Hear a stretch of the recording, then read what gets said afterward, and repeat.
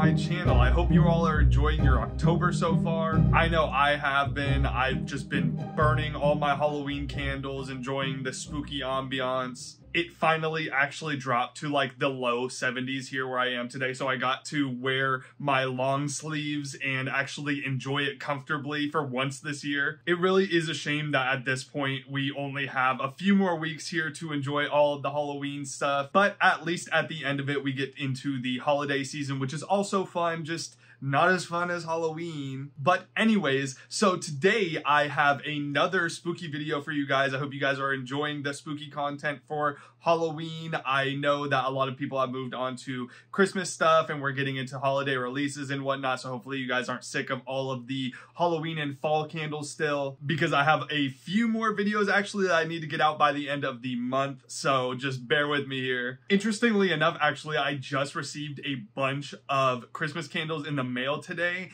and I was thinking of making a Christmas haul video, but I'm also thinking of just moving that to November. I'm not exactly sure. I'm trying to gauge if people want the Christmas stuff during the Halloween season. I feel like I would much prefer to release it in November, but if you guys would like to see that sooner, please make sure to let me know in the comments below. I always get mixed reactions from people that want the Christmas stuff early, or they don't want the Christmas stuff to interfere with the Halloween season, so it's always interesting to see what everybody has to say. But enough about that, let's get into what we have here today, and that is Burke and Hare Company. So Burke and Hare Company is one of the candle companies that specializes in spooky and gothic scents year-round. They're one of the smaller candle brands. I say smaller because they're actually one of the bigger candle brands for the smaller indie companies out there. But they pride themselves on making gothic candles and scents that smell supernatural all year round. That's their bread and butter. But they also do have a Halloween collection, which I got a few of today. This is a company that I haven't talked about on this channel before, but I have talked about them on my Instagram page, and it's a company that I have a little bit of experience with. I've been purchasing them for over a year now. I get them very intermittently through the year just to get that spooky fix, and generally I really enjoy their scents. I always love to get a few throughout the year to just sprinkle them in my spring, summer, late winter type burning seasons, just to add a little bit of spookiness there. So with all of that being said, let's get into what I have here, because I actually want to start off with a couple of spring candles that I have. Well, I have one of them with me, but I really want to talk about that one, and that is Memento Mori. So this is a candle that they offer year round, but I really love burning this one in the spring and even in the summer on like cooler,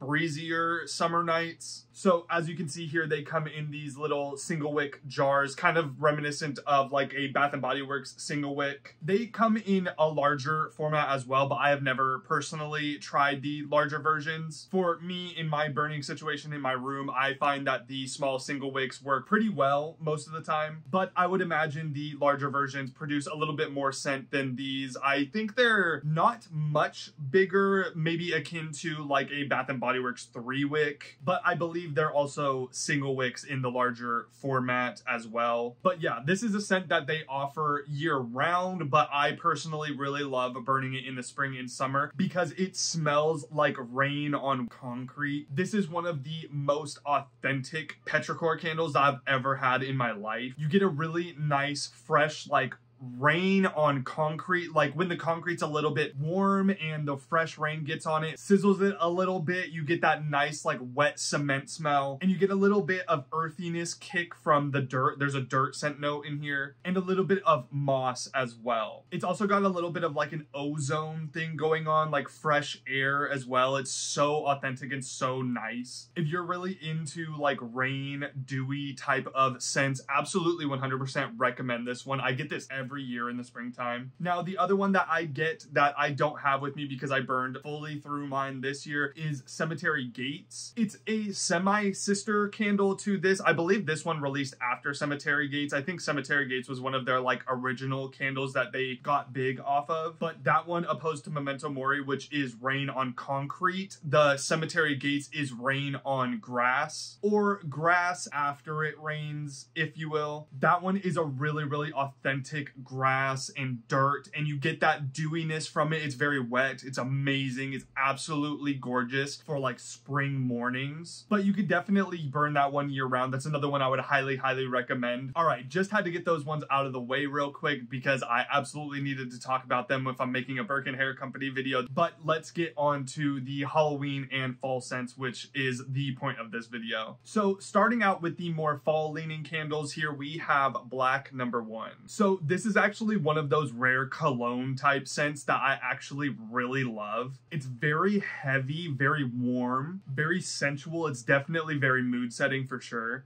Definitely a candle that I would burn on a colder night. Absolutely. This thing is very heady. But the scent notes on Black No. 1 are a top of juniper and vetiver, a mid of rosewood and cedar, and a base of black pepper, suede, and incense.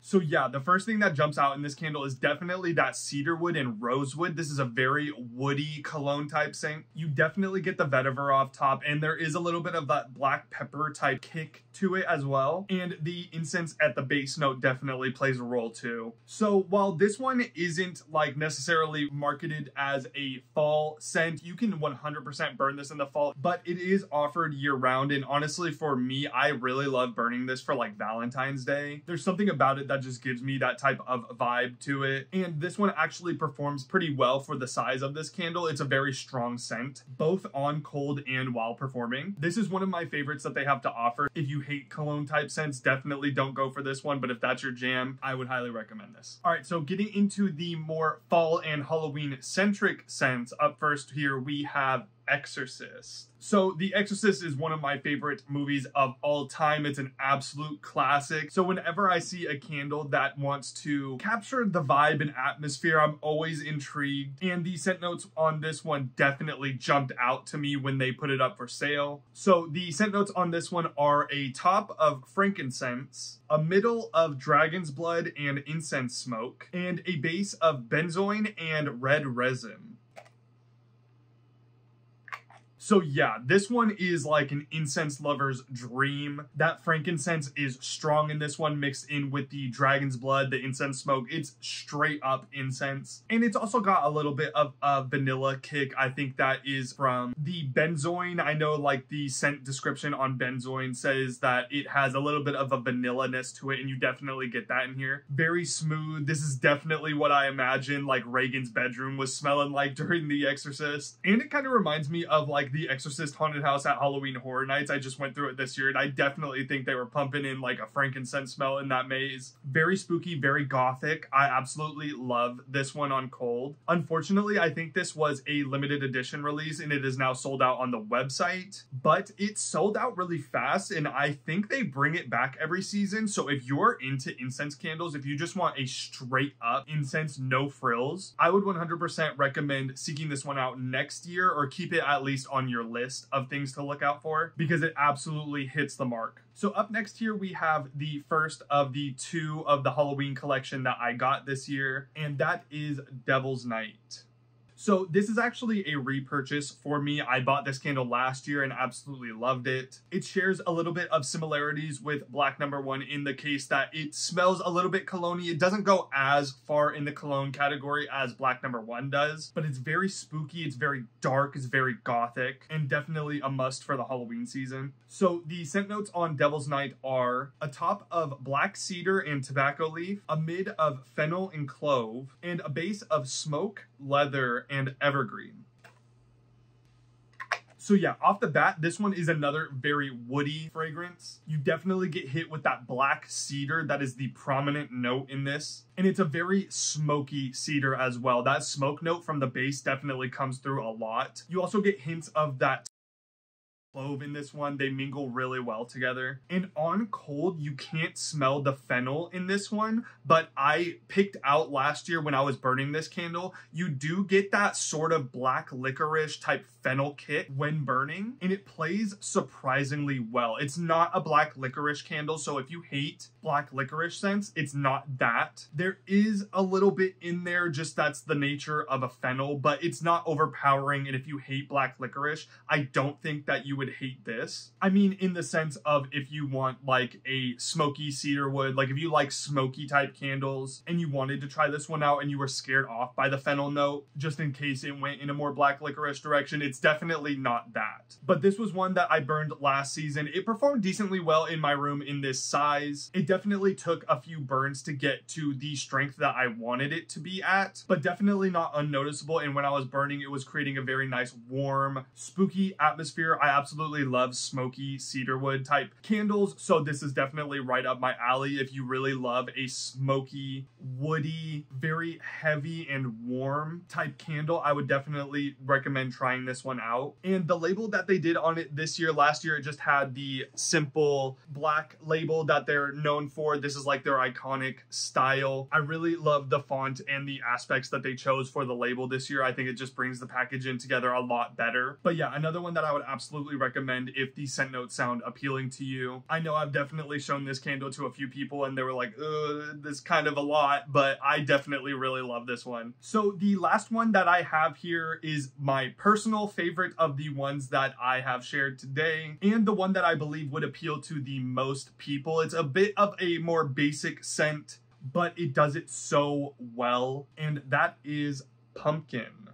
And I absolutely just have to mention the packaging on this. The little like Ouija board label on this is so cool. Love the artwork, love the font, love everything about this amber jar. Absolutely gorgeous. So this is, of course, another repurchase from me this season. I burned this one last season and it was one of those ones that I just couldn't put down. It's too good. Yeah, it's another pumpkin candle, but it doesn't lean into the pumpkin spice. It goes in a little bit of a different direction that is absolutely amazing. So the scent notes on this one are top of pumpkin puree, cinnamon, and brown sugar, a middle of vanilla cream, butter, and graham, and a base of bake at 375 for 50 minutes. So yeah, this isn't like your basic pumpkin spice candle. This isn't sweet cinnamon pumpkin from Bath and Body Works. This is like the most authentic pumpkin puree mixed with graham cracker. That's it. So you guys know I'm not really the gourmand guy, but like this is one of those gourmands that is just absolutely like, you can't hate this candle. That pumpkin puree mixed with the vanilla cream and the butter with the graham cracker, it smells like a pumpkin pie with a dollop of Cool Whip on it. The graham cracker crust note in this one comes through so strong, and that's what I really appreciate about this candle. If you can do a pie type scent and you get that graham cracker crust note just right, then that's an absolute slam dunk. And this one does it the best out of any graham cracker type scent that I've ever smelled. It's so addicting. Usually I would have all my candles on my little candle shelf next to me, but this one has been squarely on my desk next to me because I need to pick it up every 5 seconds to smell it. It just smells so good. And I also picked it up in the wax melt this year. Not that this was performing badly last year. I remember this one being actually a pretty good performer, as I just burned it in the single wick version last year, but I always like to give a little bit more oomph to my candle burning. So they do have wax melts available of this one. The other ones I don't believe have wax melts. Let me double check that. So actually they offer it in pumpkin, and also the Devil's Night does come in wax melts as well if you would like to try the wax melt versions of them instead. But yeah, this one actually did perform very well in just the candle form. I have not melted any of the wax melts yet, but generally across all candle companies, I find that wax melts tend to perform a little bit better than just a single wick type candle. So I'm sure that the combination of these two will definitely kick it up a notch. But yeah, if I were to recommend one single candle out of this whole video that I think everybody would genuinely enjoy, unless you just really don't like pumpkin candles like at all,